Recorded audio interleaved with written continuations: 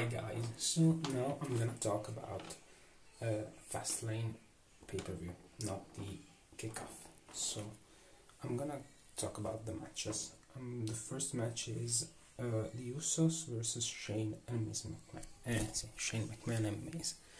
And well, you know, Shane and Miz are gonna implode, so Usos are gonna retain the title.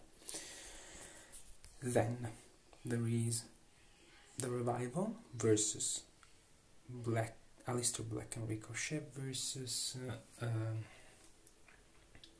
Chad Gable and Bobby Roode, and Revival are gonna retain for sure. Then there is the Boss and Hug Connection versus Nia Jax and Tamina, and I think Sasha Banks and Bayley are gonna retain, even though if Vince is crazy enough, could do something like Nia and Tamina winning. Then there is the Shield versus Corbin, McIntyre and Lashley. And since it's Roman's return, the Shield is gonna win. No way the Shield is gonna lose, because you gotta make Roman look strong no matter what.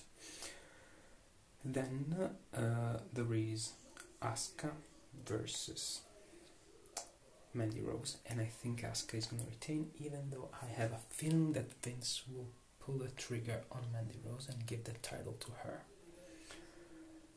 And then there is Charlotte Flair versus Becky Lynch, and I see two things happening, or three things.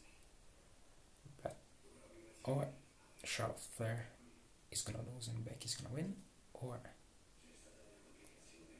there is no contest because Ronda Rousey will interfere. So this set up the triple threat match. Then there is Daniel Bryan versus Kevin Owens. Here I think Daniel Bryan is gonna retain because they are building the match for WrestleMania between Bryan and Kofi Kingston. So yes, Daniel Bryan is gonna retain due to an interference. I don't know if Rowan is gonna interfere, or if Harper will come back and interfere. Maybe Bray Wyatt will come back and interfere and join Daniel Bryan, or maybe even Sami Zayn. But I don't know. I'm sure that Bryan will retain because Bryan and Kingston at WrestleMania. So this is my predictions, and as Bray Wyatt says, follow the buzzards.